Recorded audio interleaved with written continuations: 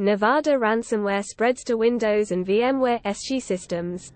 The Nevada ransomware group has advanced its abilities and streamlined its process, now targeting both Windows and VMware ESXi systems. Their ransomware features a locker created with Rust, a real-time negotiation platform, and distinct domains on the Tor network for affiliates and victims, making their operation more efficient.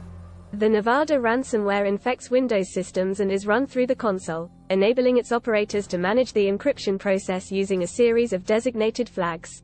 Nevada ransomware operates by using the mpr.dll to gather information about network resources and encrypt shared directories.